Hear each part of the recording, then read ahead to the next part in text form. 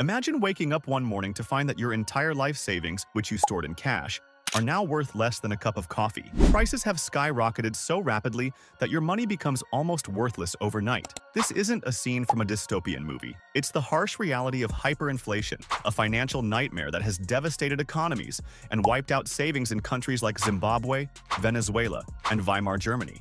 Welcome to the Mechanics of Money, where we make sense of the most intriguing money questions. In this episode, we'll explore what happens when inflation spirals out of control, how it starts, what it does to economies, and why it's one of the most dangerous financial phenomena in the world. To understand what happens when inflation gets out of hand, we first need to grasp what inflation actually is. At its core, inflation is the rate at which the general level of prices for goods and services rises over time. Moderate inflation, say 2% annually, is considered normal and even healthy for a growing economy. It encourages spending and investment because people expect prices to rise gradually. But when inflation accelerates beyond control, it becomes hyperinflation. This is when prices can double or triple within days and the value of money plummets. The question is, how does inflation spiral into hyperinflation? It often begins with excessive money printing. Governments, facing huge debts or economic crises, start printing more money to pay off obligations. Initially, this might seem like a quick fix, but it quickly erodes confidence in the currency.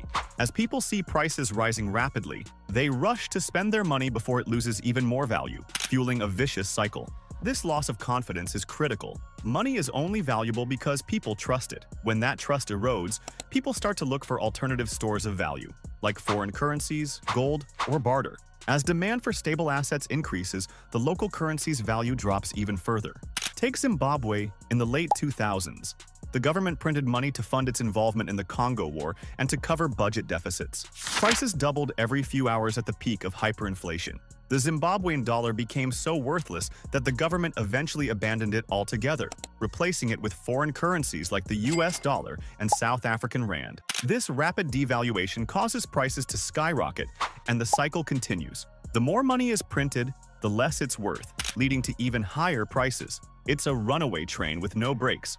Another example is Germany. After World War I, Germany was faced with staggering reparations payments, leading the government to print more money. By November 1923, the US dollar was worth 4.2 trillion German marks. People would rush to buy goods before prices surged again, and bartering became more common as currency lost its value. It was a grim reality where money couldn't even buy you a loaf of bread. Now, picture the everyday life of someone living through hyperinflation. Their wages might be paid daily or even multiple times a day, but by the time they receive their paycheck, prices have already changed. A loaf of bread that cost $1 yesterday might cost $10 today. People start to carry large sums of cash just to buy basic necessities. In Zimbabwe, at the height of hyperinflation, a single banknote worth 100 trillion Zimbabwean dollars was needed to buy a loaf of bread. Savings become meaningless, and people lose their life's work overnight. Businesses struggle to keep up with rapidly changing prices. Contracts become meaningless because the value of money fluctuates so wildly. Investment dries up, unemployment rises,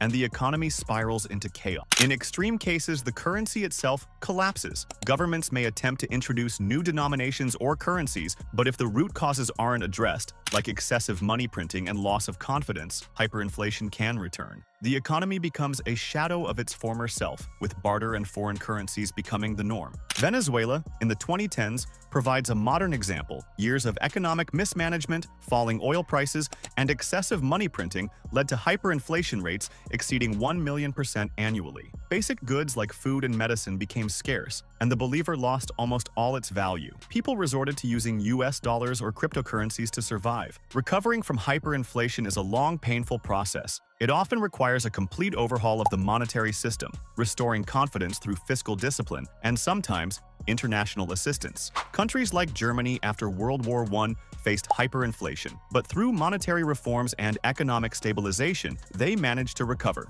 In Zimbabwe, the government eventually abandoned its own currency, adopting foreign currencies for transactions. Venezuela has attempted various measures, but hyperinflation persists due to ongoing economic and political instability. The key lesson is that preventing hyperinflation is far easier than curing it. Sound fiscal policies, responsible money supply management, and maintaining public trust are essential. So, what exactly causes inflation to spiral into hyperinflation? It's often a combination of factors. 1. Excessive money printing without backing. 2. Loss of confidence in the government or central bank. 3. Political instability and economic mismanagement. 4. Decline in productivity or supply chain disruptions. 5. External shocks, such as sudden geopolitical events like sanctions or war, which can cause supply chain disruptions and lead to scarcity-driven price hikes.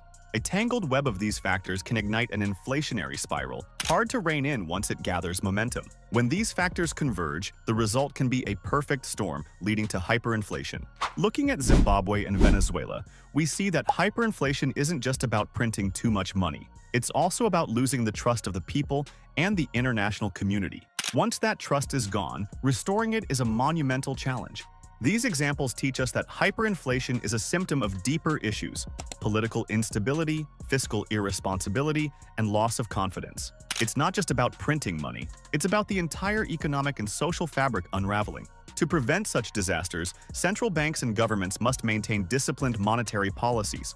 This includes controlling the money supply, ensuring fiscal responsibility, and maintaining transparency to keep public trust intact. Modern economies like the United States and the Eurozone have safeguards in place, but even they aren't immune to inflation if policies go awry. The key is vigilance and responsible governance. Hyperinflation is a stark reminder of how fragile the trust in money truly is. When that trust erodes, the consequences can be devastating, wiping out savings, destabilizing societies, and plunging nations into chaos. It underscores the importance of sound economic policies and responsible management of a country's finances, because ultimately, money is only as strong as the trust people place in it. Thanks for joining us on the mechanics of money. If you found value in exploring this topic, consider sharing your thoughts or questions in the comments below. Until next time.